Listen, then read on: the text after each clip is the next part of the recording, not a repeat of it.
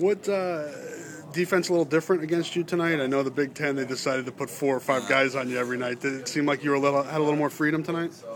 Actually, other than that long, I had that long pass, and then it was just back to normal. It seemed like that.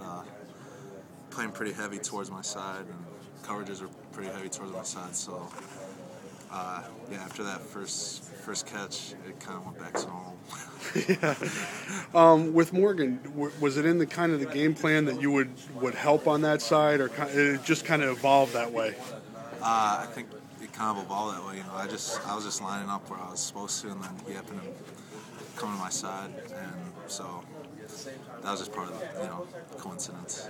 I asked AJ this. Did you guys play off the underdog role this year? I mean, Penn State, Wisconsin, Michigan State here. I mean, you guys won 11 games this year, and your underdog is, what, half your games or more? Yeah. I think, that's just our team. I'm almost positive all those games we'd even know we're underdogs, but we're just going out there and, playing for each other, playing, tough football. So we didn't look into the spread, but we definitely, heard, something. We knew we were underdog this game, I guess, but we don't really feed off that. But we're just trying to win. How gratifying is it to go from where you were in 2007 to where you walked off the field tonight? Yeah.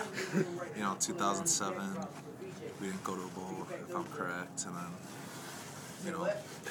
just been through a ton of stuff, and winning 2 bowl games and then winning a BCS game. It's really gratifying, and I'm excited for the team. I'm excited for Coach France, and I'm excited for all the fans.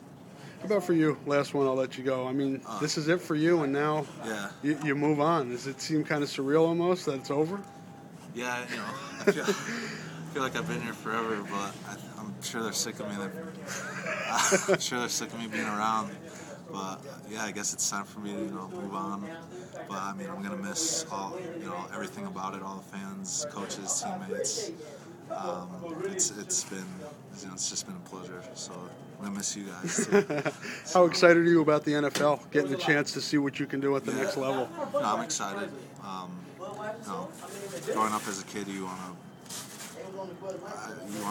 That's your goal, I guess. And, I have an opportunity to, maybe make a team or get drafted. So it should be a pretty exciting next few months.